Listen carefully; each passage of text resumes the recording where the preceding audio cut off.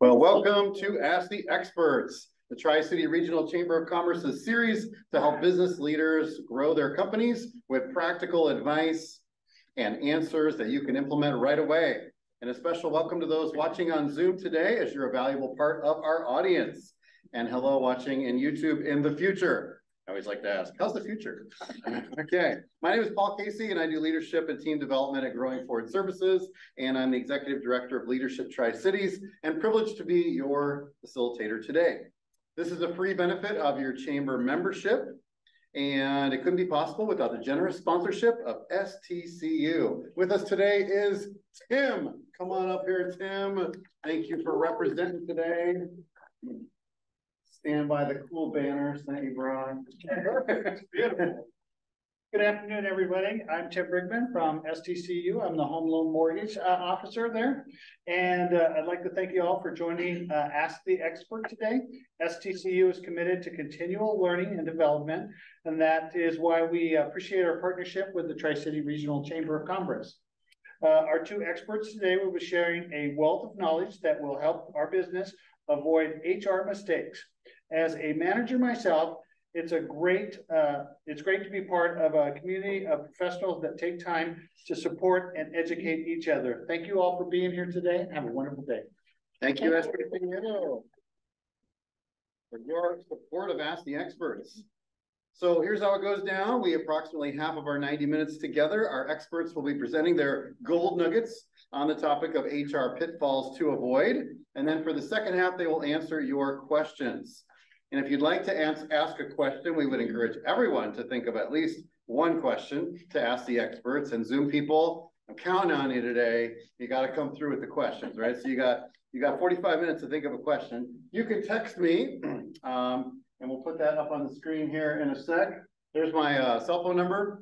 Yes, I give up my cell phone number because I want your questions. So 509-392-1895, you can open a text now. If you want to stay anonymous, or if you are online, you can shoot me a text. If you're here in the room, you can, of course, just raise your hand and ask a question, or type it into the chat. And then I will vet those and get those to our experts, getting to as many as we can today. Both our experts' contact information is on handouts or in the back of the room, and we'll also be emailing everyone after this as well if you want to follow up with them following the session. So let me introduce our speakers today. Reanette is a seasoned leader and HR professional with an impressive 30-year career that spans both the public and private sectors. Her dedication to enhancing workplaces and communities is evident through her roles as a city council member and commissioner for the Housing Authority of Kennewick, where she actively contributes to shaping local policies and improving living conditions. As a board member of the Columbia Basin Society for Human Resource Management, SHRM, and director of programs, Reanette has become a driving force in advancing HR practices and professional development in our region. Her expertise extends beyond her roles in public service. She also excels as a leadership coach, trainer, and speaker, specializing in areas such as communication, connection, and generational leadership. Her profound passion lies in fostering strong connections between HR professionals, their teams, and their workplaces, all while guiding them to see the bigger picture and navigate the complex terrain of the modern workplace. Flores is an enthusiastic, entertaining, and informative presenter on both corporate issues and leadership topics with over 20 years of experience in the field of human resources. She offers a special blend of knowledge, experience, humor, and interaction to custom presentations and trainings. She's not your typical business team and individual growth expert. Laura has the unique ability to provide actionable answers to individual and organizational challenges in an entertaining and impactful way. She's also a community leader, current council member in the city of Grandview, a valued board member across several nonprofits, current board member of the Main Street Grandview Association, and a dedicated mother and friend. Let's welcome our two experts. All right, so today we're here to talk about the pitfalls that we fall into with HR. And we are going to start with talking about the pitfalls of recruitment. So who's having issues with recruitment these days? Some hands. Yep. Anybody online having issues with recruitment? You can type that over to Paul there online.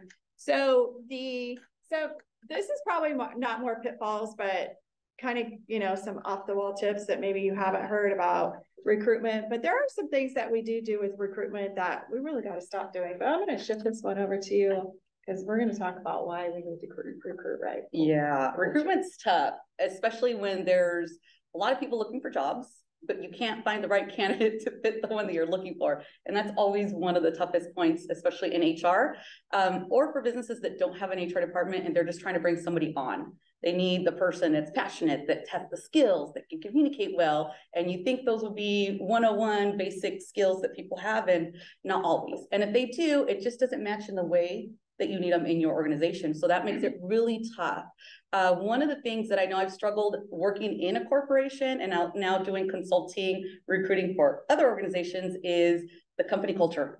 That's super important. When you're recruiting, they're your customer, you're bringing them in, you're doing this first meetup, this is what I'm about, and you have to make sure that your company culture is really attracting the people that you want.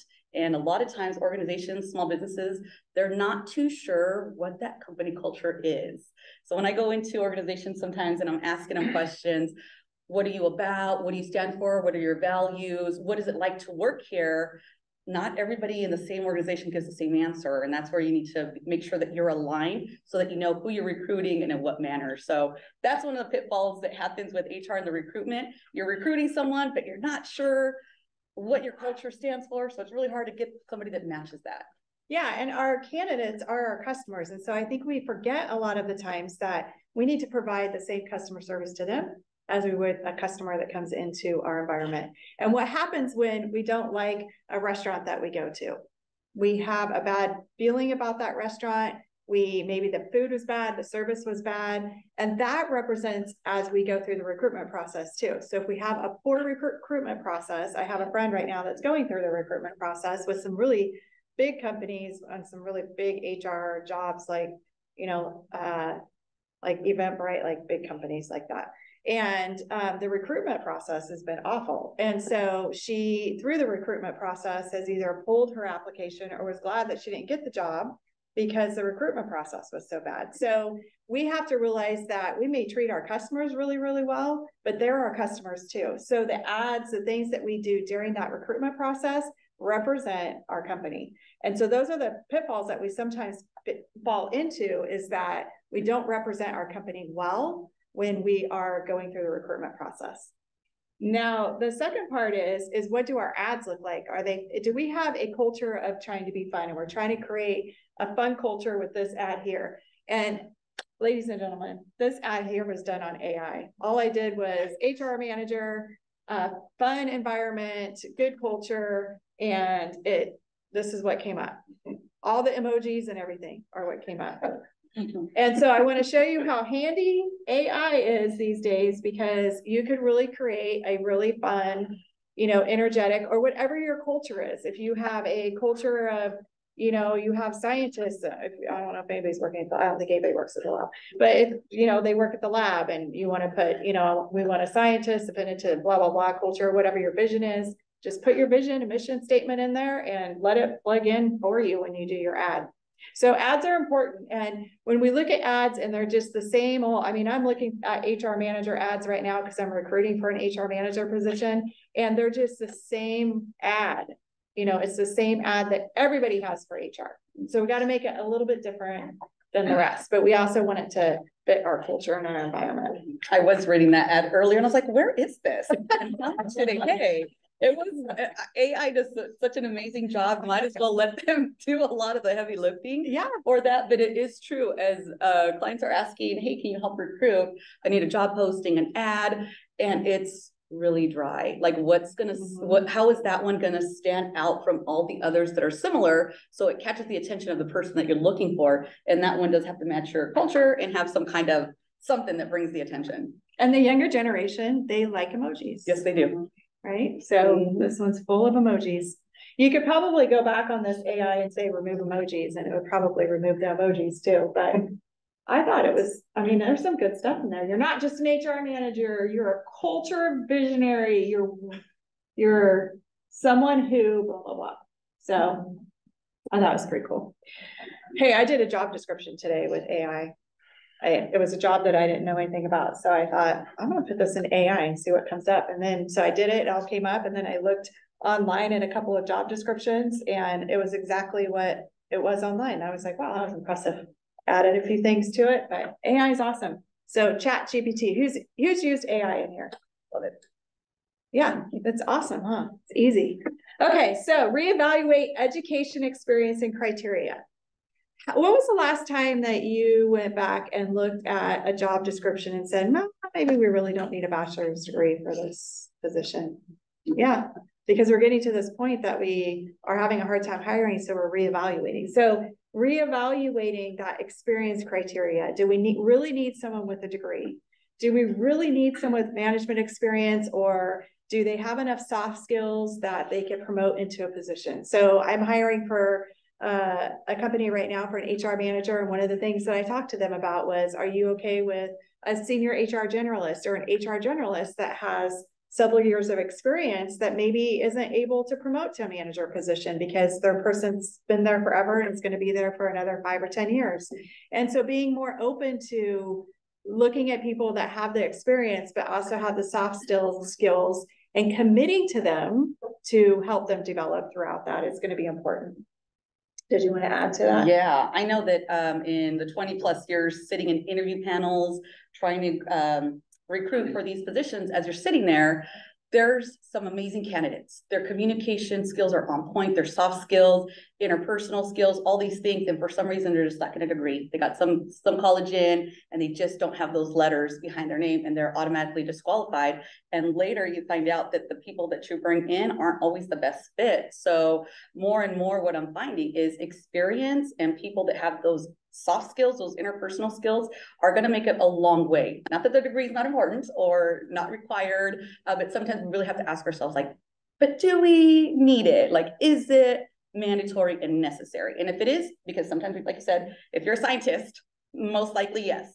But if it's something else, if you're really dealing with people and humans and leaders, a lot of that is life skills you learn over experience. So definitely would take a look again if that is a requirement, because sometimes we limit ourselves to who our candidates are because of that. So and we miss out on really good candidates sometimes that have really good soft skills that can learn the job. Yes. Soft skills are hard to learn. Hard skills are easier to learn. What they say. Also, does it need a certificate? Does it need 20 years of experience? What is it that it needs? I see a lot of HR jobs and they require, a PHR, SPHR, or any of that. And I'm just like, did you take your certification? No. Okay, well, let me just tell you. Does anybody in here have their certification? Do you have your certification? You're in HR. It doesn't do anything for you. Like I learned nothing from my certification. I don't want to agree, but I would agree. Like I had 30, when I did it, I had 20 years of experience. So it was just like, okay, I'll take those. I was looking at the test and it's asking some questions like, we wouldn't do that. Like, it is some of it's subjective and some of it is experience. Like you're in the role, you're doing the work, you're seeing what's happening, and sometimes that doesn't always equate with the black and white, certification of how you're supposed to do some things organizationally.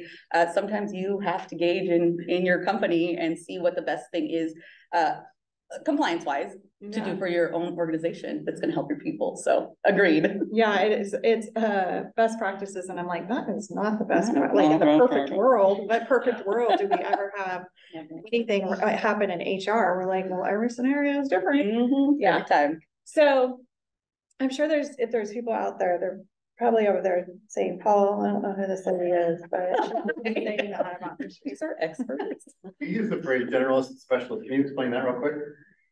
Yeah, so a generalist does more, well, they can be kind of the same. It's how they define the job description, and you can chime in. Generalist, it pretty much does everything across the board. So, but they usually will do it at a higher level. So they'll do benefits, pay, they may do coaching and counseling, they may do leadership training, they do, employee relations. And then a specialist is probably learning some of those generalist roles, and maybe they are focusing in just one area like benefits, or they're focused on payroll or job descriptions. Yeah. labor relations, stuff Yes. like that. I work in an Anything to organization, change? the same thing, where you have a generalist and they're doing something for an employee from the beginning of their employment cycle to the end. So from the recruiting, the interviewing, the hiring, processing in the information systems, coaching, training, all the way to maybe they have to do a termination. So they do the full spectrum. And I've had specialists just really focus like, you're the benefits person and that's what you do, or you're the data entry person and that's what you do. So there's sometimes a little different. Both are really useful. I'd like to lean towards a generalist, one, because they can do more, and two, you're training them to learn more so that they are marketable later on when it's time to grow, whether in your company or outside of that, so they have more experience. Because sometimes if you get stuck in one spot, you don't get all the other things. Yeah. And that makes it hard for employees. Very true. The other thing that our pitfall that we see is too long of a recruitment process, maybe too many people in an interview. If you're going to have a panel interview, you're going to have more than 2 people on your panel. The panel interview, we were talking about this later, is that you really need to let the candidate know that you're going to have a panel of 6 people. For somebody to walk in and have a panel of, you were saying 9 people one time, is a lot for a employee, right? So maybe you're doing a panel of 9 people because you're trying to get all the interviews out at one time. So you don't want somebody to keep coming back for interviews. If there's going to be 2 interviews, letting people know that there's going to be 2 interviews and kind of what the process is going to be. Also, making sure that you are not having a long application that they have to fill out, along with a bunch of questions that they have to fill out. So the public sector is still really famous for this, of having to go through a whole application, still filling out all of your employment history. They want an easy apply. That's all there is to it. They just want to push a button and say easy apply. And it makes it easier for them to apply for more jobs at one time. Now, LinkedIn has easy apply. You can do easy apply on Indeed. I think most platforms have easy apply. Indeed also will allow you to ask some extra questions on easy apply. So easy apply, and then you can ask if you're a US citizen, those types of things, if you need to know those. But they like the easy apply button. So if you're still going through and requiring all of that information, really need to streamline your process to make it fast and easy, because they'll just go on to the next job that they can easy apply. Yeah, and I just had someone call me Thursday. Or do they still do this? I have to do application and a resume, then a cover letter, and then my references. And I'm like, she goes, this is just for the application. If I get a call back, there's this whole process, and it does become cumbersome, and it might be off-putting to some candidates that might be really good people that you want to hire. And they're just like, seems like a lot, because sometimes it is, why do I have to, the stuff's on my resume? Why do I also need an application? So there are some things, and some are still manual. Yeah. I know some, they're not automated, they're not online. We don't have a software system that their application information transfers over to their new hire information, which is amazing. They can e-sign. There's a lot of ways to make it easier for the employee, the candidate, to become an employee, and sometimes making it more cumbersome. That's their first experience with you. Yeah. So it's just something to consider. And then the other one is, the younger generation likes text messaging. Is instead of calling them to schedule an interview, if you can't get a hold of them through a phone call, is text them, and they're more likely to respond through some text messaging than they are, calling you back. So you may have, let's see, I think that was, and then reputation, it goes back to your reputation. How you are seen in the community is also going to be how people perceive you as an employer. So if they hear that you're great to your employees, they hear that you're great to your customers, then they're going to want to come work for you, right? So you got to really put out the reputation of the company. For employees are your biggest representation of your company. If your employees like working there, they're going to tell other people, and that's going to get out in the community, and that improves your reputation. Anything to add on recruitment? Yeah, that's pretty good. Any tips and tricks that you guys have that have been working well? Can I ask a question about okay. The texting thing? I've worked at some different places that provide cell phones to use to text, that kind of thing. Well, the one I'm at currently now does not. So if I have to text employees or potential employees, I have to use my personal phone. And it's kind of like sitting on a thumbtack. It makes me a little uncomfortable to do that. And I'm thrilled that everyone, like Paul was saying, hey, here's my number. Yeah. And I mean, I'm not overly thrilled about doing that. So, do do I approach the ownership of the company and say, hey, a lot of our candidates would prefer to receive texts. Can we get a phone? Something like that, because I agree. I don't like it because I'm an old fart, but I agree with it. Yeah. But the only way I can do it right now is by the use of my own personal phone. Can you text through Indeed? You can do email to text. Yeah, there's a couple of programs that you can. Oh, you can do email to text. Oh, you put their phone number in there, Yeah, right? you can put the email from your Outlook Uh-huh. to do a text message on someone's telephone. I think you just need to know their provider. So there are certain things like that, but there also, sometimes I had a organization that would, for recruiters, they would get a phone, and it was specifically for making those phone calls, those inquiries where it was like a direct line, especially when they were outside of their office. And then that's how they would text, because in this generation, a lot of people just, why are you calling? Send me a text. Like, who calls these days? Exactly. So send me the text, and having those, like you said, the email to text, or if a company wants to invest in the recruiters or whoever is going to be making those phone calls, sometimes it's a stipend that they give for that, or they just have the phones. They're pretty cost effective to get a few phones for certain positions to have for those reasons. So those are a couple options that you can use, but I really like you're at your desk and you're texting, but not for them, it's a text, for you, it's not. And it works out for both of you. There's a platform called 8x8, and I don't know if it's free for like one line. You might check it out. It's 8x8, and you have a telephone line, and you can actually have it go to your personal cell phone, and then you can text and stuff off of there too. And then you just delete the app when you're no longer, so they don't get your actual phone number. You have a phone number and everything that goes with 8x8, and you might get a free number off of that. I'm not sure. Are you saying 8x8, like the number 8? Yeah, 8, and then like 4x4, 8x8. And emojis are optional. Yes. All right. So on to onboarding. Onboarding. Okay, so now you've gone through the recruitment process. I interviewed in a panel of 9 people, each sitting at their own desk. It was weird, but okay, let's do this, kind of thing. So we're on, right?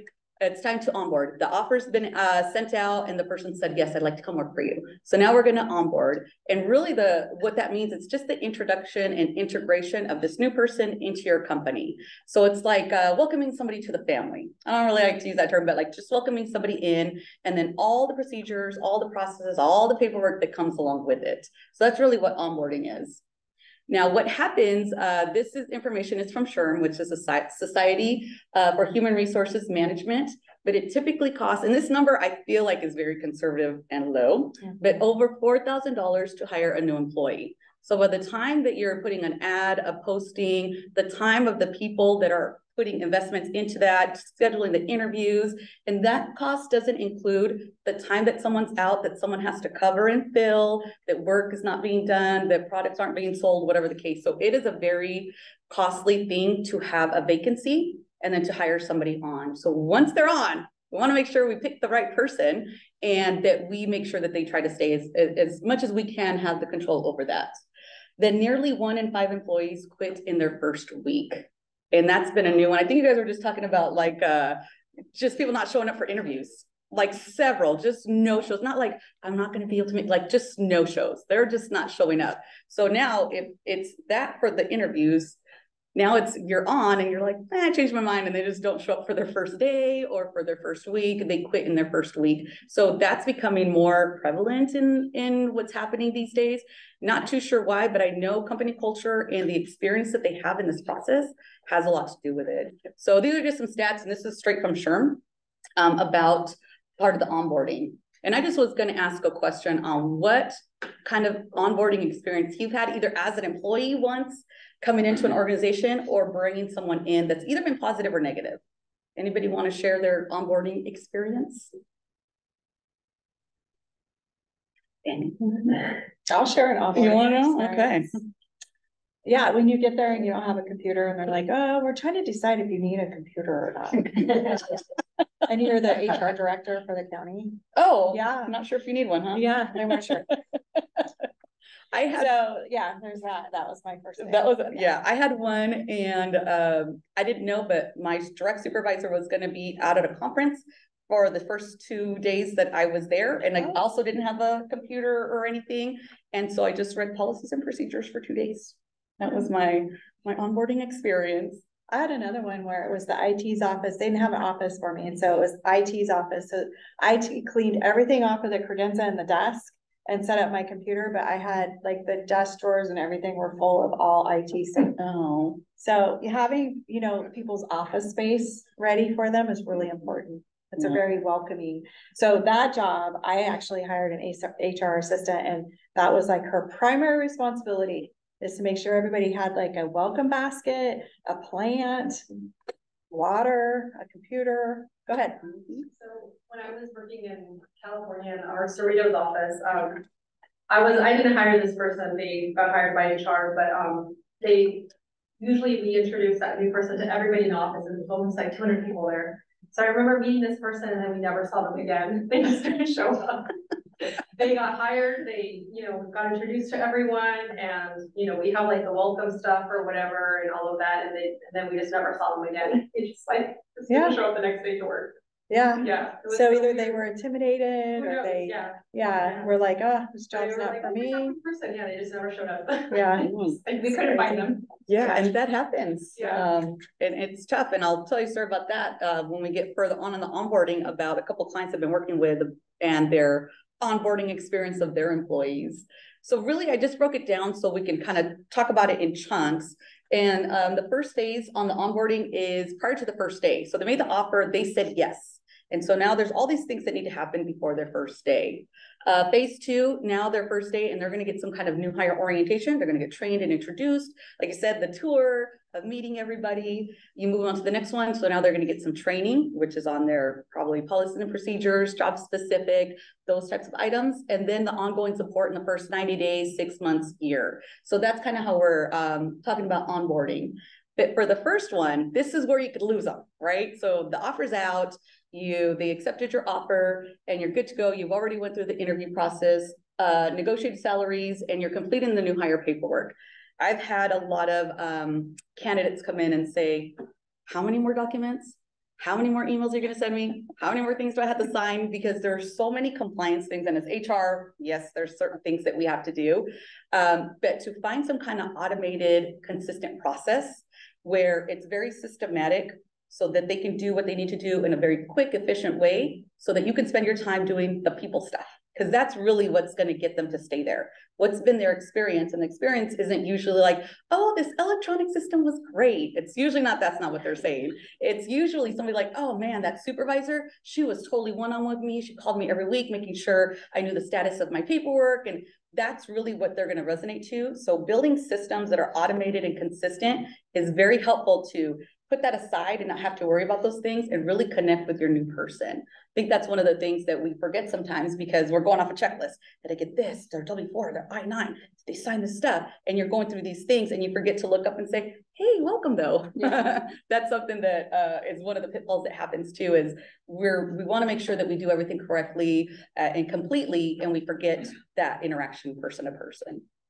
The one thing I would add to on job offers, one of the things I added on the job offer letter was what to expect on their first day, like what to wear. Do you bring lunch, or will you have lunch? Are we going to be taking you to lunch? Like all of the things that, because if you're going into your first day, think about what you would want to know on your first day and what you would want to learn on your first day. And I put a lot of that in the offer letter because it's something that you can just leave in your offer letter, because most of it's the same unless you have, different positions and that do different things. Then you can just do them for those, all the whatever is appropriate for that job offer. But putting it in there and what that expectation is, because it gives them, you want to know what to wear your first day, and you show up with, suit and tie on and everyone's in jeans and a t-shirt, you're like, oh, okay, this is nobody told me. Yeah.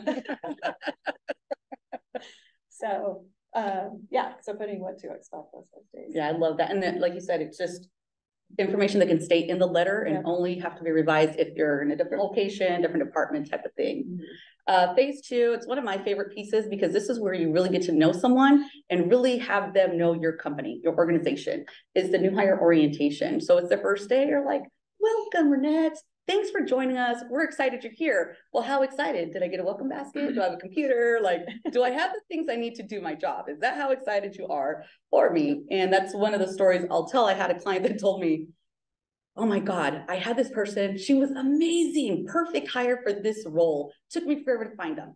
After day 4, she quit. And I'm like, well, what happened? She's like, I called her and asked her, what can we do to bring you back? Why was this not a good fit for you? And like, you weren't ready for me. I didn't have a computer. I didn't know what I was supposed to be doing. Nobody was really training me.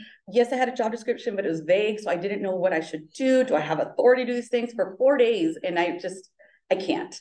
And so that was really tough. Like, so this is one of the reasons new hire orientation is important, because you can have this a player that you just hired that you're bringing on, and then you go through your new hire orientation to make sure that they understand, they feel valued and important. They also probably put a 2 weeks notice, are taking the risk to have this new job. So it really needs to mean something for them. And this is the perfect opportunity on their first day to do that. So you do the tour. I know one company would meet in the first week, have lunch with the CEO. And that's unheard of, especially if you're a big company, to be doing that with all your new hires. But it was small enough where they could do that, and huge response. They remembered this years later. Oh, I remember my lunch with the CEO, and they talk about it. So making those impactful experiences for someone that wants to stay on in that first week of that new hire orientation. Introductions to their team. This is going to be your go-to person. If you have any questions, like, where's the bathroom? Do we do lunch on Fridays? Like, can we wear jeans? Like, all these things, there should be a go-to person, a mentor, a job shadow, someone that's going to be their connector in case they feel a little lost, that's going to be able to do that for them. And then this is the time where you have your overview of your culture. You have a list of, this is what it looks like to be successful here. All of these things, A through Z. If you do these things, you're going to be an amazing player here.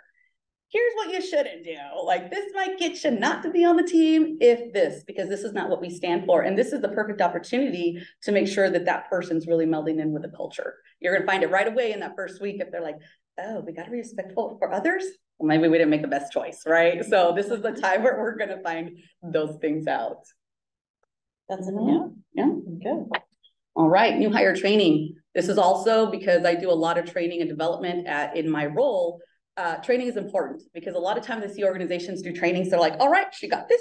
She knows how to do that. Check, check, and we're done. So you should know everything. And then that's kind of the mindset behind training, is more of a checklist versus let's make sure you really are understanding what this training means and how it impacts the other departments, how it impacts our clients and customers, and what your role is to do above and beyond in quality and what you need to do. So a lot of times the training lacks a little bit. A lot of people, one of the top 3 reasons people leaving is because they weren't too sure, they didn't feel trained or ready for their job. So training is really important. Not that you're like, yep, we trained them everything they need to do. Yes, but are they grasping it? Do they really understand? And do they know how that impacts what their goal is with their clients, with the customers, with the products, and whatever that is? Very important to do job specific, right? So if they tell you you're going to be a customer service rep, what does that look like? What does that mean? When you're doing customer service rep type work, what's A player status? What's bare minimal? And then what is sometimes you talk about like a track that you want to do. How can I grow into this role? And how can I go into other roles? And if you make it really clear for somebody, they're really excited to do a good job so they can get to that next level if you make it clear. Anything you want to add on that? I would add on the new hire training is in part of your training is have a document prepared before the person that comes in that has like all of the software systems that you use, your acronyms, because nothing's harder than coming in and they're like, okay, you use 8x8 for the phone system, that yeah, you have a phone, but you can use your cell phone. And then we also use, Hive for project management. And then by the time they're done, at the end of the day, they know that there's a million of them, but they don't know which ones they use for what. And so what I would do, especially in HR, we would have, okay, Hive is that's where our project management, that's where we use our calendar. And then we use Google for, it's like, have it written out for them so that they know what everything is. I wouldn't put it in their orientation packet. I would have it for the individual departments, create something that they give as their training so that the person kind of knows where everything is at. Yes, and along with new hire orientation, it's not a one-time, let's train you, you're good, Yeah. go do your job, we'll never have to talk about this stuff again. It doesn't work that way. It's always a lot of follow-up. It's just like us learning a new skill, a new trait, a new anything. We're not gonna get it the first time. We'll get the gist, but to get more specific, to do a really good job, we have to have some kind of repetitive. So the next part is that ongoing support. So when we talk about once, how you said you got the acronyms, you got what systems we use, great. I'm still gonna be lost for a minute. And then until I get it again, oh, now I'm understanding. I worked in healthcare for a little while, a long time ago, and they would throw out all these acronyms. I'm like, what are they saying? Is that the bad one or the good one? Like, I had no idea. Like, I really had to like have some people that I really trusted, like, okay, what does that mean?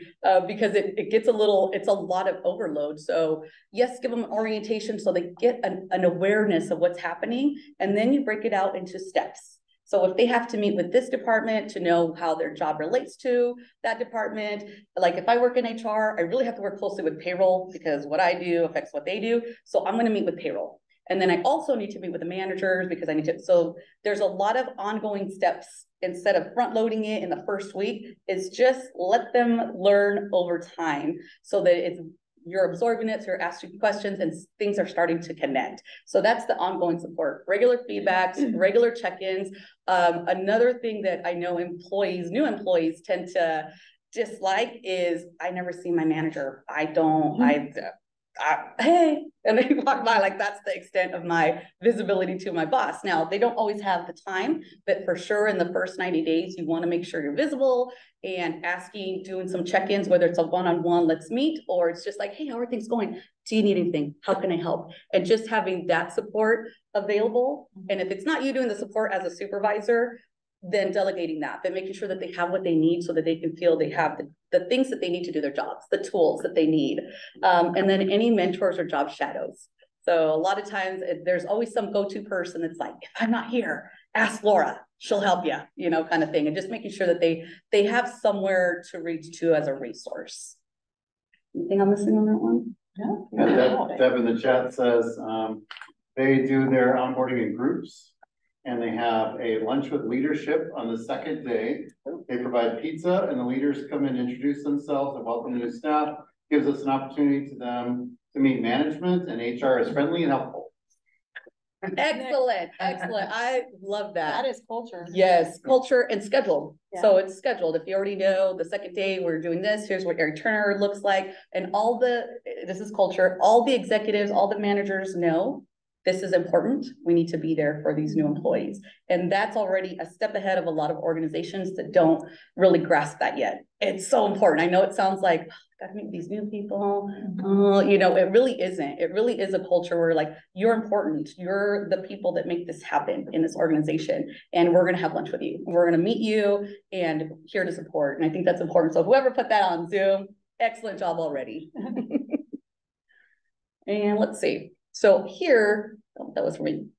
Just to end the onboarding piece is just Bamboo HR. They do a lot of studies. We didn't see page 5. Oh, there was only 4. Oh, I thought there was, okay. Yeah, I put a slide in here that don't look at it. I'm skipping it. Those are my talking points I forgot to delete. For here though, Bamboo HR is a really cool HR service. They do software, but they also do a lot of surveys. So they have a lot of information.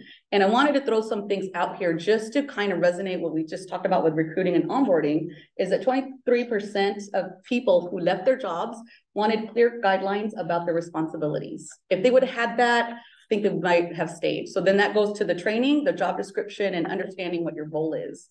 21% expected more effective training. So training's a big one. So just because you're training doesn't mean it's effective training. There's a difference. And then 17% said a friendly smile or a helpful coworker could have persuaded them to stay. And that one tells me culture, right? That's who was not friendly here. So obviously, if you want somebody to stay, you got to make it a place where it's staying. And what does that look like in your organization? So that culture piece is always on the foundation. It's underlying your recruitment, your onboarding, and your longevity with staff staying. So I love to use these real stats from HR doing these surveys on why people would have stayed. And encouraging other on the 17% one, encouraging other team members that may not even work directly with them to come over and say hi and welcome. I remember I was at a job one time and I had a employee, she wasn't even gonna work with me, and she came over and introduced herself, and you have any questions, or you don't know where something is, and she was just like a line worker. She was like, yeah, so takeaways, 80 takeaways. Or questions on the onboarding piece. There's someone at P&L that I coach that brings a box of donuts on a new person's first day, and it makes everyone come to get a donut and meet the new person. Oh, that was that's a good creative. idea. Incentive. Yeah, I love that idea. Anything to get that camaraderie going. that's right. All right, so the pitfalls and employee handbook. So when was the last time, has everybody updated their handbook in the last year? Our new one rolls out November 1st. Okay, good. So we're in that joyous commentary time. How about last 2 years? Anybody commenting online? Got a yes. Last 3 years? Been more than 3 years? So one of the things that's really valuable for your employee handbooks is to have them flexible for your organization and your culture. We talked about culture with the employee onboarding. Now your culture needs to roll over into your handbook as well. So the energy, whatever it is that you portray to your vision, mission, and value statements needs to roll over into your handbook. And so you want to make sure that you put a lot of flexibility in your handbook. It should be a general guideline. I recently went into an organization and I started looking at their whole onboarding process, and their handbook was 105 pages long. So your your handbook should probably be around 45 pages long. Maybe 50 if you're putting pictures in it, because it's, you're trying to make it look colorful and stuff like that. But 105 pages was a lot of policies, a lot of procedures, which goes. Should be policies only, not procedures. Right.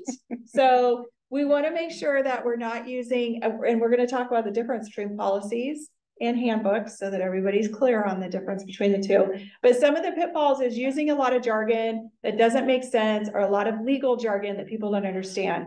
Some of the key words to remember in your handbook is, especially if you have performance evaluations, and this is the biggest area that I always see this is, or increases, is one, I would never put that you do annual increases in your handbook, because if you ever decide you're not going to do an annual increase, or you're going to change that. The other thing is that if somebody doesn't get an increase, they go back to their handbook and it says right here, I will get an annual increase. You may get an annual increase every year. May, will, shall not. All of those words are important to leave some leeway. So if you're going to pick between will and may, you always want to go with may, because it may happen, may not happen. When you do will, then that means it will happen. And so making sure that you don't have a bunch of legal jargon that people don't understand in your handbook. Anything else you want to add to that? Mm-hmm. Okay. You don't want it to be long and over detailed either, because this is just general information the employee is not going to read. Some employees might read the whole handbook, but for the most part, a lot of handbooks are similar. So they're going to know what the general direction is. But that's also why you don't want a 105-page handbook, because that employee is going to be like, yeah, I'm never going to read 105 pages. And I would venture to say, if for some reason that went to court, they would say, well, it's not realistic that your employee is going to read 105 pages of a handbook on top of all the other things. So handbook versus policy and procedure. And I don't know, do you send them the PowerPoint? Oh, okay, so you guys can kind of read this, but your handbook is going to be your general overall guideline of what your policies are. You're going to have some policies that are going to be in the handbook, like your harassment policy is probably going to be, the whole thing's going to be in your handbook. If you have a a drug-free workplace, probably the whole thing is going to be in the handbook. I would say the exception to that is if you have some people that are drivers and not drivers, and they have different rules around workplace, drug-free workplace, and they have to get tested and all that. You may want that in a fuller policy, not in the employee handbook. Your employee handbook, you want to affect the majority of the organization. So if you have specific areas that have specific things, then they need to address those when they're going through their onboarding. not through the employee manual. The employee handbook really needs to be focused on the general population of the environment, not every single person within the organization or every single position within the organization. And then your policies and procedures, you may have some procedures in there as far as like attendance that you need to call and let people know if you're going to be late, or how to ask for time off. So there's some general procedures in there, but your policies are going to be your more lengthy documents that you can refer to in your policy. You do a high level overview of what that policy is, and then you can say refer to drug and alcohol policy data, for more policy, for more information located on it. There's a drive that all your policies are located on, or wherever they can find them. The key to this is that they need to have access to them. And if they don't have access, that's where you're going to get in trouble with, if they file a claim or something and say that they didn't know that, or, whatever they do. But anyway, they file something, it's when they don't have access to that information. So make sure you have a drive where everybody has access to that. Now, I do get times where people say, well, I don't have access to a public computer, or they don't have access to a computer. I would say there's got to be somewhere in the agency that you can have a computer set up that people are able to go and look at that information. The other thing is are they clocking in somewhere? If they're clocking in somewhere, they obviously have access to a computer, or maybe they have an app on their phone. If that's the case, then try to find a place for them that they do have access to look at that information. And maybe it's just a laptop that's set up somewhere that people can get into to look at policies and procedures. So what is the handbook for? And it was interesting. I asked this question on LinkedIn not too long ago, and everyone said it was a policy manual or just rules and regulations. That is not what a policy employee handbook is for. An employee handbook is, one, to sell your culture and what your culture is about, what the company is about. It's to market to your current employees. Another mistake that I often see in handbooks is people marketing to employees that are not hired yet within their handbook. And I'm like, why are we talking about I-9s in the application process in a handbook? Because they've already gone through that process. And so you're marketing to your current employees. So you want it to have a nature of your culture. So if it's really staunch and hardcore, and it's like, you may not, it has a lot of bolding and capitalized. Like I always take bolding and capitalize out of a handbook when I do handbooks for people, because we want it to be friendly. We don't, if we bold everything and capitalize it, then it sends a different message. And then it does limit liability. So having a handbook that is outdated is about as big of liability of not having a handbook at all. If you have policies and procedures that have been updated and you haven't updated your handbook still stands because your employees signed the handbook. And so if you've changed those policies and then you want to go back on them and you haven't updated your handbook, then that's where you have an issue. Now, the other thing is that that's where you need to be careful with your mays and wills and all of that stuff, because that's where you get into the liability. Leave your language flexible within your handbook.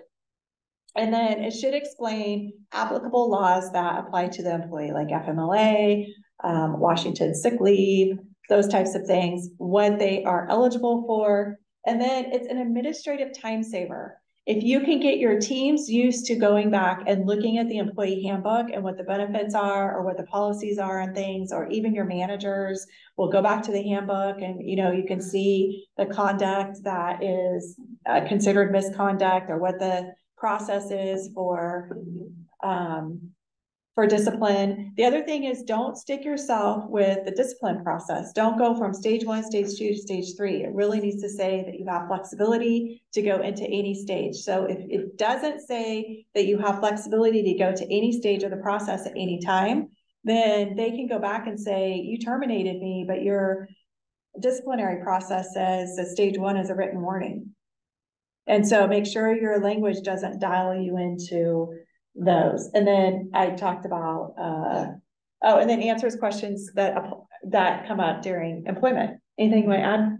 No, I was gonna hit on that one, like with the wills and musts and that kind of stuff. You just put yourself, the discipline always comes up where it's step one, you will get a verbal, and step two, and we're gonna follow this process. But if they did something that was severe enough to go straight to termination or suspension or to a higher level, you kind of tied your hands on that one by not leaving that language flexible. So you do have to give your organization some flexibility to adjust based on what's happening. Yeah, and on the culture of the handbook too, is that, you know, it's not a bad thing to put pictures and like make it appealing to the eye. I just did a whole handbook on Canva, and it is so cool. And it's like you hit the little button, it goes to the next section, and it's colorful and it's fun, and it's, you know, and they're just so drab and so, you know, boring to look at. So the other, I thought I had this in there. I think I do. So what the handbook is not for is what we already discussed, not for detailed policies. It's not a contract of employment. So you need to make sure that somewhere in there it says this is not a contract for employment. However, we're going to go over some NLRB stuff where it can be considered a contract for employment, but you should have no guarantees in there whatsoever. One of the areas to be careful of is people are still doing introductory periods, 90-day introductory periods. There's recommendations to change the language on that, but to make sure that people understand that even once they are done with their 90-day period, it doesn't mean that they are no longer at will. They continue to be an at-will employee, because it can indicate, some language can indicate that once they are done with their 90 days, they can't be terminated. So make sure if you have that, I tell people to just take it out, because you can terminate, we're an at-will state, you can terminate at any time. They, you know, a 90-day period could be that you're going to get evaluated. That's when you're eligible for employee, for benefits, but not, I recommend people to take it out. That's kind of my, and then, you know, using forceful language, violating the law. So, years ago, and this goes for policies too, this, company that I was doing work for had an employee handbook, and they were in the banking industry, and they had an employee handbook that was saying that, you know, they couldn't be involved in political activities because of the standards of conduct within the organization and all of this stuff. And they're like, well, it's in the policy. And they came to me one time and they're like, well, she did this and it's in the policy. And I'm like, the policy is against the law. Like, make sure your policies aren't violating a law, right? And it's not a substitute for good practices, and it's not a substitute for managers to just say, here's your employee handbook, read this, and if you have any questions, let me know. I always recommend that you highlight some areas for them to go through, like what's misconduct. If I do something, what is it that I can do wrong, that I would do wrong that may cause me to be terminated or whatever it may be? What are some key areas in the handbook that I need to know about? And kind of go over those areas with them. And then one size does not fit all. So we get a lot of boiler hand plates. If you belong to SHRM, you can go on to SHRM and you can get a boiler hand plate. Let me tell you the mistake with boiler hand plates is that a lot of people will just take them and they use them and they don't apply to their organization. It doesn't fit their culture. I had an employee handbook that just came across that was a boilerplate handbook. The employer actually didn't have some of the sections, like they didn't have benefits. So all they put was, the company does not have benefits, instead of just taking the whole section out. So it had section after section of, this does not apply to this company. This does not apply to this company. This does not apply to this company. And so boiler hand plates do not fit all. And there's a danger in boiler hand plates, especially if you're not making sure that they are up to speed with your organization, because you may be applying rules that you think are okay, and that you think should be put in place, but your company's not following those rules. That's another thing about your handbook. If your company's not doing it, so a lot of times I'll read people's handbooks and I'm like, are you really doing this? And they'll be like, oh yeah, we haven't done that in years. Okay, well, we need to take it out of the handbook then.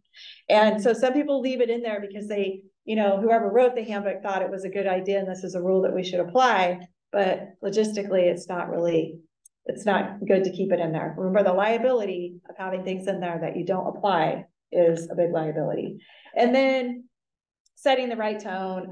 Don't make promises that you can't keep. Like, don't say in there that you will receive an annual performance evaluation when maybe you don't do performance evaluations, or sometimes they'll say you'll receive a performance evaluation at 90 days. Well, not all the time do we give them at 90 days.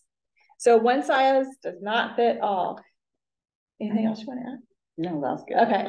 And then So I always like to, when I go to redo a handbook, do you have any other practices? Do you have any other policies and procedures that may be in the handbook? You want to make sure that your policies and procedures are matching what's in the handbook.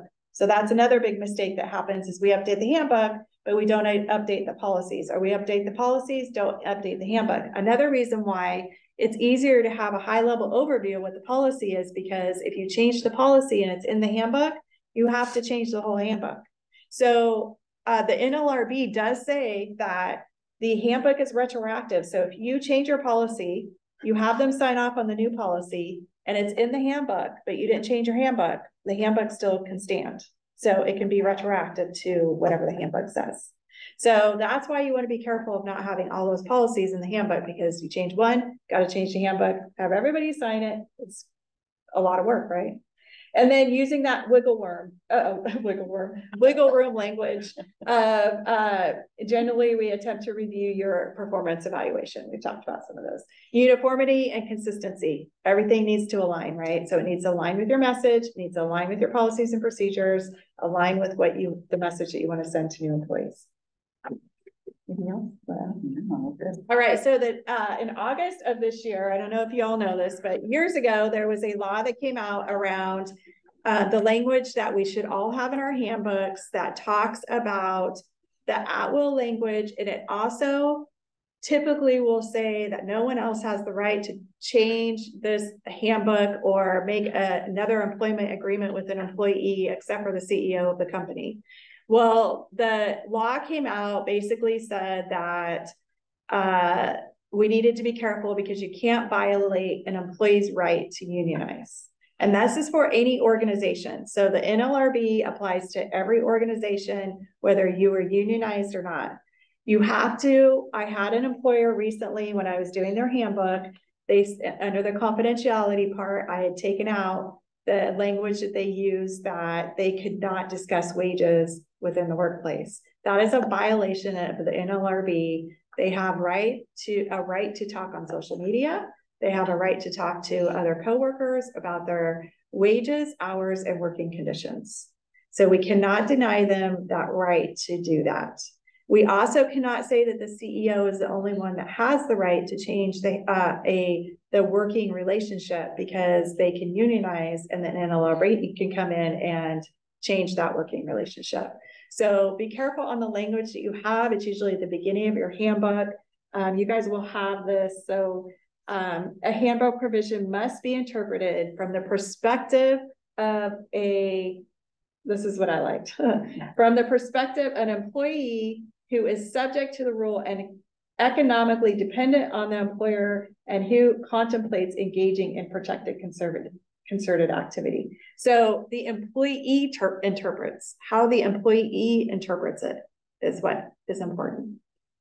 So this goes for anything in your handbook as well. So there is some stuff out there about social media, what they can post on social media, what we can prevent and not prevent them from posting on social media. So doing some research with the NLRB. The NLRB has a section, and for some reason, when I was doing the PowerPoint presentation, I couldn't get NLRB. I don't know, their webpage was down for the day. I don't know what was happening, but there is a section in there that talks about handbooks and different language in handbooks. And it's similar language that we all use. And it'll say how the NLRB has ruled that this language is not legal, but this language is. So it's like a slight tweak or correction. So if you're looking at changing your own handbook, going into the NLRB website and checking that out, you have to do some digging to find it. I couldn't remember exactly where it was, and I couldn't get into it to share it with you all today. But anyway, so concerted activity includes, one or more coworkers about wages. So they can talk about wages. I know it's very frustrating. And then this was from Sherm, just some areas of warning from kind of around the NLRB laws of that use of social media and some other things to be aware of with your employee handbook, making sure that you're getting the right language in there. The other thing I wanted to share that I see in handbooks every once in a while, and I recently saw, is unless you're a medical provider or you're providing some type of medical care, HIPAA does not apply to employers. it only applies to, you're in the medical industry, right? Yeah, to people that are in the medical industry and have access to client or patient information. So if I'm talking to Laura about an employee, there's not any HIPAA rules around that. So you don't have to have any HIPAA information unless you're a medical facility in your employee handbook, nor do you need to have a policy. So I see that every once in a while. That's a little crazy. So this, I could go over this in detail, but you guys will have this as kind of just some tips to make sure that you're checking out in your handbook, and prohibits insubordination. So be careful on your misconduct. A lot of misconduct will say insubordination. Insubordination, you know, employees can now cuss at their managers or supervisors, and that is not considered insubordination. There's some interesting stuff out there these days. And it's tough to coach direct supervisors or managers on some of these new things, because they'll come up like, Laura, they're bad-mouthing the company on social media. Yeah. I want it fired, or, you know, what, we got to discipline, this needs to stop. And you're like, well, what were they saying? It was about wages, hours, working conditions. You know, there's rules on NLRB. It's really tough for a manager to kind of gain traction, but there are certain ways and certain ways you have to communicate that to try to get employees on there, because there's a lot of protection when it comes to NLRB on how best practices are, and along with SHRM on how to maneuver through those things. And it's very frustrating sometimes to managers that are the frontline managers, like, she just did this, you know, and you're like, oh, yeah, according to, you know, and it gets kind of tough. So I think a lot of that goes through, let's train our managers really well on what they can and can't do, or the best practices to maneuver some of those situations. But again, that comes with culture, training them from the beginning as you're onboarding them, as you're training them, as you're telling them, this is how we roll here. We're very respectful, we very encouraging, you know, those kinds of things hopefully tend to minimize those situations, because they are hard to maneuver through when you're a frontline supervisor having to deal with some of those situations. Yes. Any questions? Can you go back screen to all that SHRM stuff? Yeah. It seems like a lot of those are the exact opposite of what you might think normally. We can't promote civility within the organization. Why not? Because I think that it goes back to the politics in today's workplace. So people have a right, freedom of speech. That's cussing at your manager, or, you know, whatever that they want to do. So we can't, I mean, you could promote civility. I don't think you would want to do it in your employee handbook though. And about the swearing at your manager, how is that okay? I am just telling you what I know. Good question. How is that okay? Because that falls under the insubordination, where it says prohibiting insubordination, is because people will call that insubordination instead of just bad behavior. It's not considered insubordination anymore. So you have to call it something else? Maybe. But my question is really, using the heart of this. Are there documents or policies or something somewhere that actually say that an employee can do these things? I wouldn't tell them that they could do these things. No, I never would. Yeah. And I fall 6'4" on them and fire their ass. Yeah. They would never get away with that. You know? But I was a high school principal for 17 years before I switched over to HR. And you know, sometimes you can do a lot of things that you need to do just by changing the tone of your voice. But these things are ridiculous. And I know a lot of things in the world are ridiculous right now, but come on, somewhere there has to be a line that says you just can't do some things somewhere. Right. And I think you can't be afraid of it. Yeah. Well, and I think that it's being careful what you do outside of your employee handbook and what you write in your employee handbook, I think is where you need to be careful. Because if you're in your employee handbook telling people that they can't, that you're promoting civility, that you can't have an opinion, or that you can't, so that it doesn't promote arguments in the workplace, or you can't picket, or you can't, talk to each other about joining a union or those things, because that promotes civility, right? Right. And if you're foolish enough to write your handbook like that, then you get what you've got coming. Yeah. But there has to be an understanding what is okay and what isn't okay. Right. And that's how we raise our children. This is okay, this isn't. That's how most people raise their children. Yeah. I think this language is like an overly cautious based on case law that's like, what were they able to get away with? And I think it's just an overculture. Just take a look at this. Definitely do not write your policies that way. That just know it's out there. Just know it's out there that if somebody gets to a point where they want to say, they told me I have to be civil, which means they were shutting down my voice in order to talk. That I think that's just the overly cautious way to say those things. And it's just more of an awareness. Just be aware that people are really targeting some of those things. But yes, you're right. When you say this is what it looks like to work here, this is what respectful looks like. This is what, you know, those parts are important to do as your culture. And then just being aware that there's case law that some of these things have actually happened, and just knowing that it's out there, because you're right. We're like, that's ridiculous.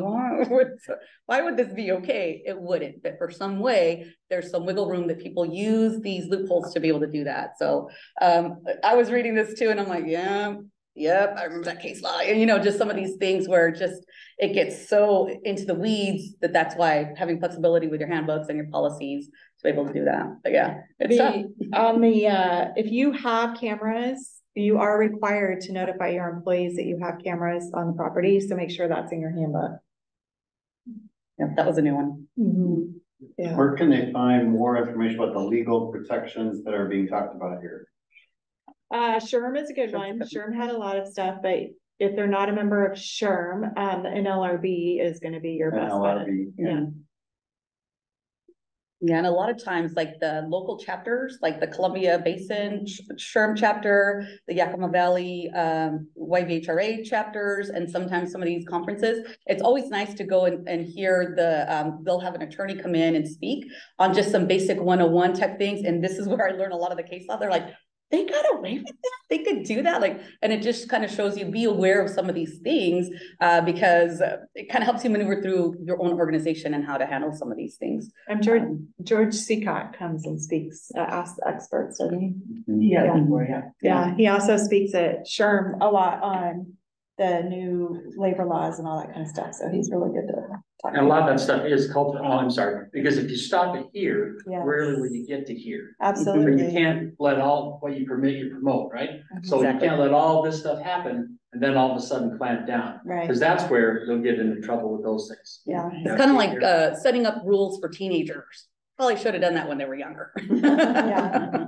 Go ahead. Yeah, I just had a comment on like some of the like social media or preventing or using of smartphones or recording things. I think you also want to think about your industry.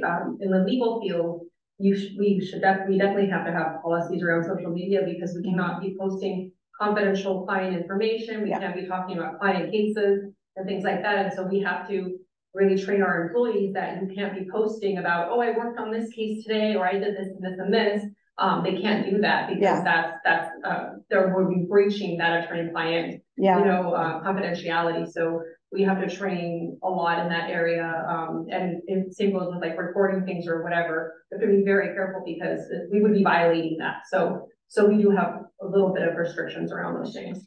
Yeah, that's a really good point because on social media, I was going to say this earlier and I lost my thought, was on social media, if they are actually doing something like that, like violating attorney-client privilege or a HIPAA law, or they are, so they're violating some type of law, or they are ruining the reputation of the employer, you can do something about that. Or if they're bullying or harassing another employee online, I've actually terminated an employee for harassing and bullying another employee online on social media. And so you can do that. And the other thing I was going to add, and I missed this in a slide somewhere, was arbitration agreement. Make sure that somewhere in your employee handbook, you have an arbitration agreement. So I cannot tell you how many times an arbitration agreement has saved employers from getting a class action lawsuit on whether it be mileage for drivers or whatever it may be. It might be overtime, but what happens with the arbitration agreement is that it narrows it down that only that employee can sue. They can't do a class action. And so it has saved an employer many of times having the arbitration agreement, and they have to go through arbitration before they can do anything else. In the handbook or the policy? Pardon me? In the handbook? Yeah, I put it in the handbook. Yeah, and I do a separate so I'll do the acknowledgement at the end of the handbook, the arbitration agreement, and I require a signature on the arbitration agreement and on the acknowledgement. But I have also seen handbooks where they'll require signatures like in different sections of the handbook on different things. You don't need to do that. You need to just have the acknowledgement that they received the handbook. The arbitration agreement, I was advised by an attorney at one point to have the signature on the arbitration agreement because it is such a big deal for the employer. And so that's why I started doing the two separate, but they, you put in a DocuSign. If you don't have a system, the other thing to do is do it through DocuSign. This employer that I'm working with right now doing some interim stuff is, they're printing everything out still. And I'm like, well, until we get a system, why don't we at least have DocuSign and just have them fill out everything through DocuSign. Are you aware of any employers in the, well, I guess public or private sector, wouldn't matter, that have it stated in there that they agree that they will only do arbitration in-house and not take it out? Whatever the settlement is in-house, like for example, I work for a large home improvement company that was in their hiring agreement, that if we had a labor or some kind of concern, we agreed to handle it in-house and not have it leave there, not have it be adjudicated outside of the corporation. And that was, yes. They were a big home improvement company, and that was flat up in their stuff. So it must be legal. It is legal for them to do that. They can either designate I've seen a couple of things. I've seen where you can have an appeals process. It goes to the CEO, and that doesn't work. Then they can file for arbitration. And basically they go to an attorney, they get the arbitration. Usually in the arbitration agreement, you have to designate whether it's a in-house, but it has to be a fair person. It has to be a neutral person. So usually they designate a company. There's like American Arbitration Association, is that what it is? The AAA. And they designate that that's who they're going to use. And do you know a lot about arbitration agreements too? Yeah, so there's a couple of different places that you can use that are, and so they do have to designate in that. They can't just say it's the corporation because then they're going to be biased to the decision, right? Yeah. So I wonder if they were using like a company. I mean, they were probably assigning one of those companies to the. I would think they would have to. Yeah. It didn't say anything about that, but when I first read that and saw that, boy, that tips the scales in their favor so much. Yeah. So it had to be. Arbitration agreements do tip in the employer's favor.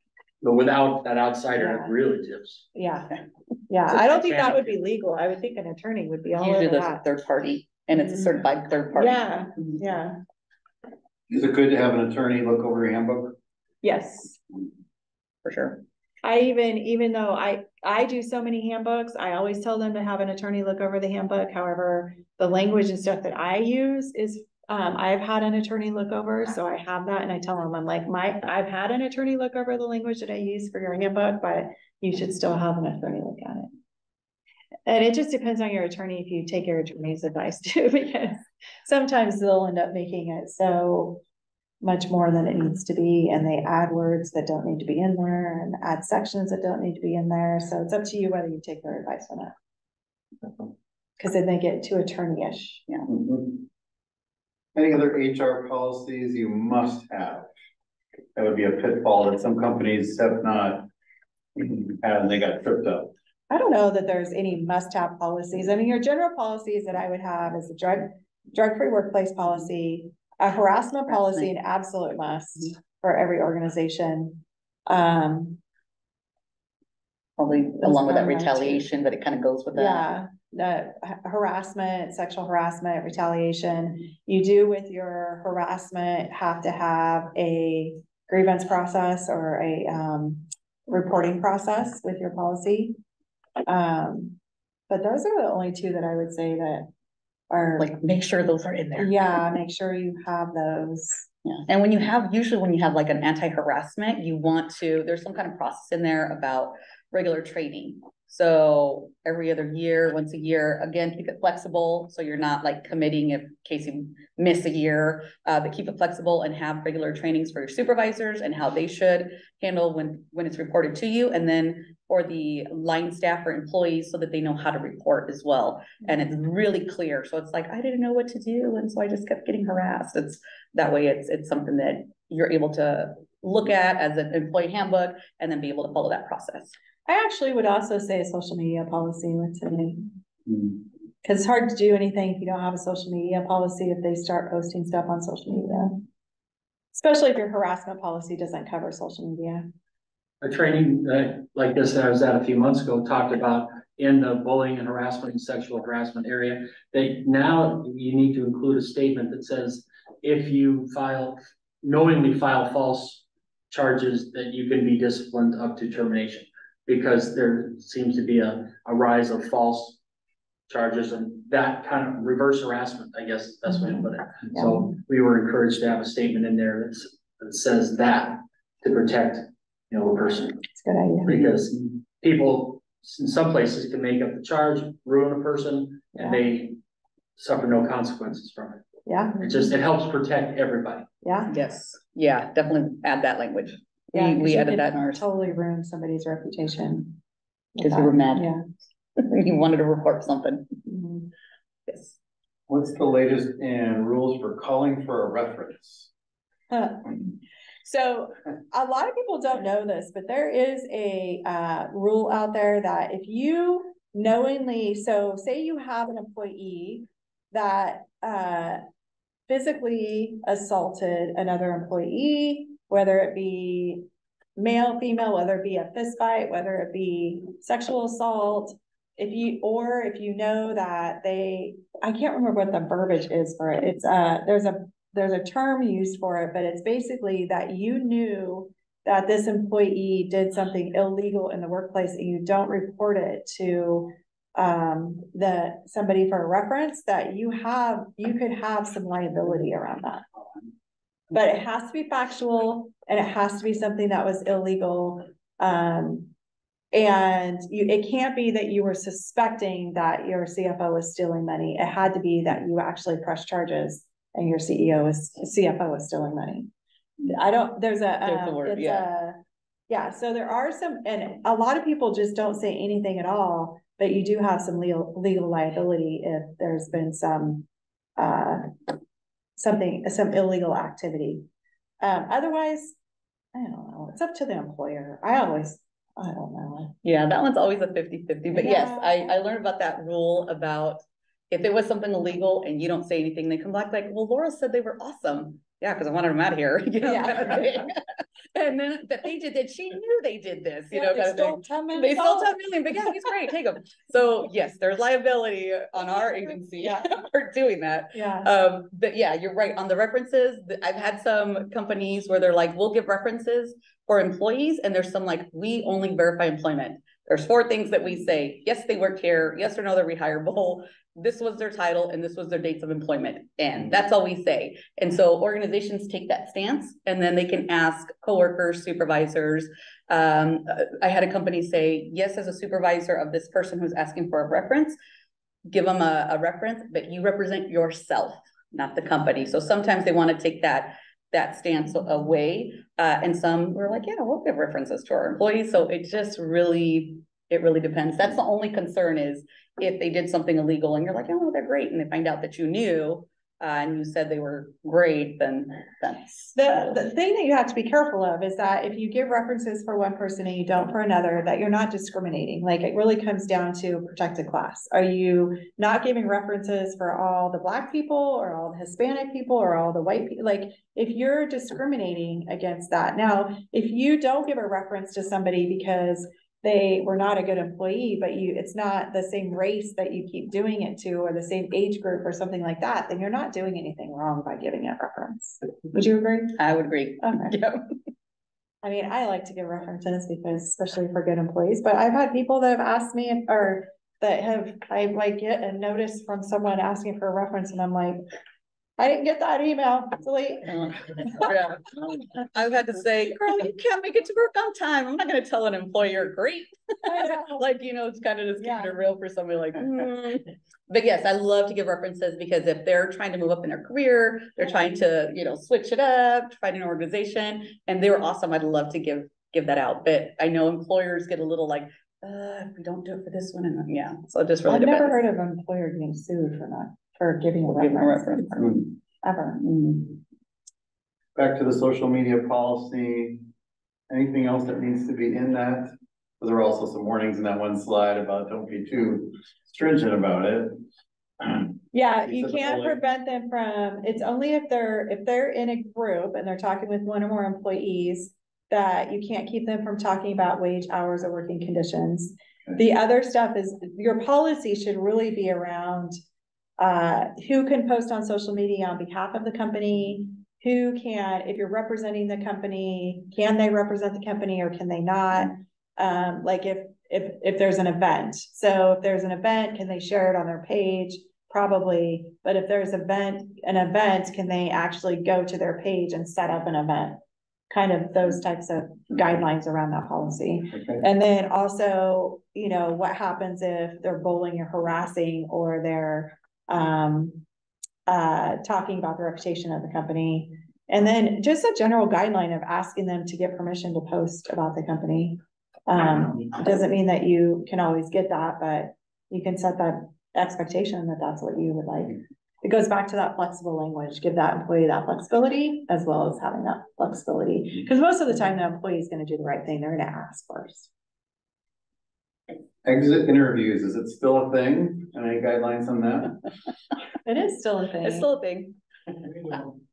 Yeah, I like to do the exit interviews, but it depends who's doing them, right? So if you have HR doing the exit interview, sometimes that's helpful, but if you have the supervisor doing the exit interview, the stats, 80% of people leave because of their manager. So I don't know how truthful that's going to be to an employee leaving.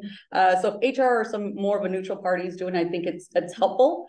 But I really, really have been getting into the state interviews, right? You get somebody in, they're brand new, they're in their 30 days, and you're like, how's it going? And you got some basic questions that you want to run through. Do you think you have everything that you need? Do you have the tools? What could have done better with the process? Like you're asking to get better at the process, but also checking in on them to see if they're likely to stay. And you check in a little bit later, you get that 1 year, and you're just constantly checking in. Sometimes the state interview, you're finding out more information before someone leaves versus at the exit. Why they're saying that they leave, but a lot of people want to leave a good term. So if they do have something to say, they're like, yeah, it was good.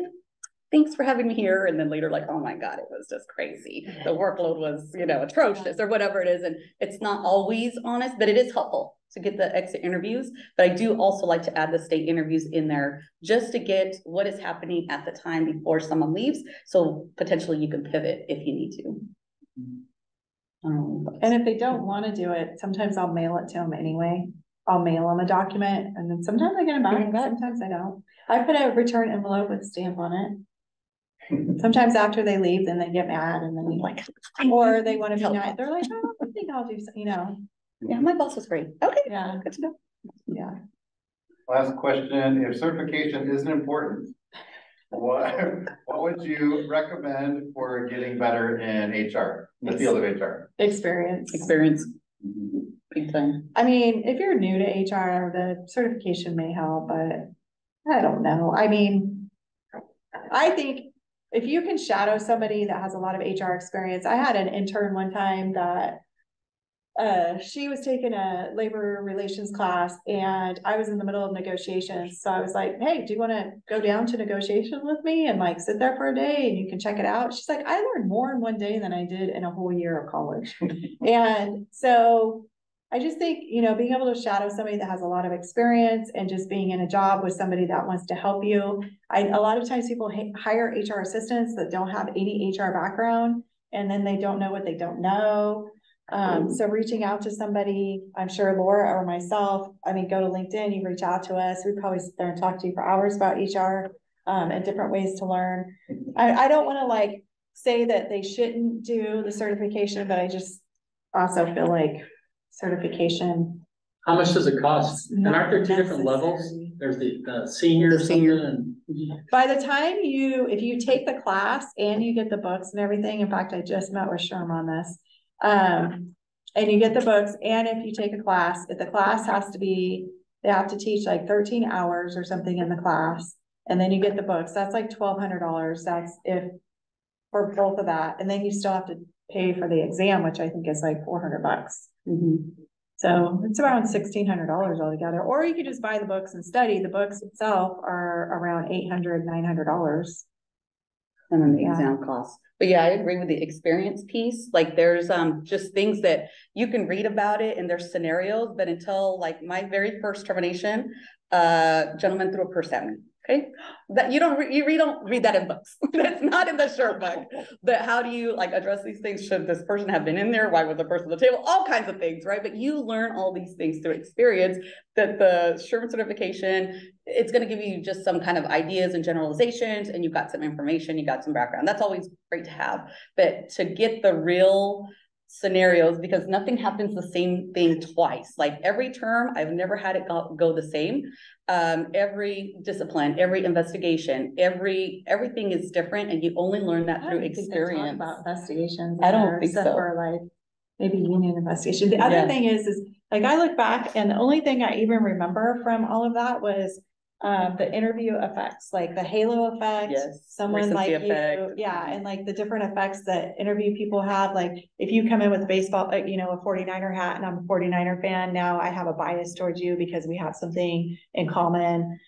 So I remember that, and I also remember the WARN Act. Like if you have so many employees, you have to that you're going to lay off. You have to notify them within like if it's over a certain number. Like those are the only things I remember. The other thing about the certification is that the laws are changing so fast that within 4 to 5 years, the certification doesn't even. Wow. You're gonna get some more info. Like a lot of the laws that are in there, like the best practices may be effective, but if you're reading leadership books, best practices are not applying. Yeah. So experience, these types of workshops, webinars, and then if you can shadow or get a mentor of just somebody that can talk to you for a little bit about certain things, that goes a long way too. So let's thank our experts today for donating their time.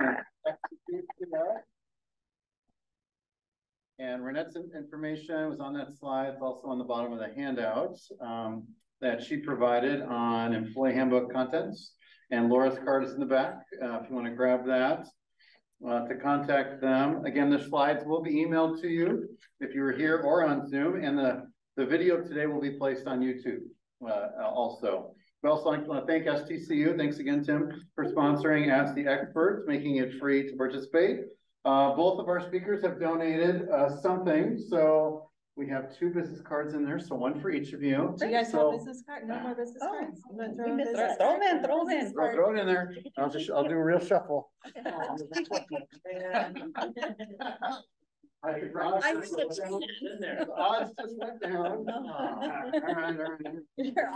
Sorry. So Reanette, you are donating. I am doing a free handbook review, and then if you decide that you want to get your handbook updated, $200 off. Okay, and that is for Jolene. Can Jolene. assign it to somebody else? You sure? Okay. Okay, very Perfect. cool. So trade information there. And then Laura, you are donating. Yes.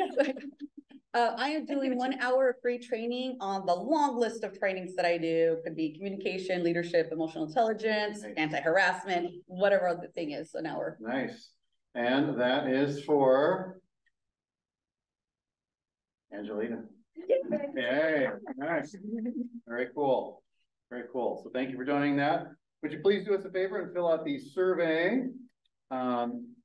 And just leave that at your table. You can just flip it over if you want to get the QR code. If you're on Zoom, we would love to get the survey from you so we can make these even more extremely valuable, and you'll attend again and tell your business colleagues to join us. I left a tool at the back also on onboarding tips on the back counter, and we'll get those emailed to those that watch on Zoom. And our next one is it's always on the 4th Tuesday of the month. Ask the Experts from 3 to 4:30. The next one is on November 28th. It is going to be Change Your Mind, Change Your Health, Change Your Leadership. So overcoming stress in leadership. We need some good stress, but we're talking about the bad stress there. And so we've got three great health and wellness coaches that are going to be with us on November 28th. So hope you'll join us again. May your businesses continue to prosper in Q4 of 2023. Thank you again for coming. Billy, you could just.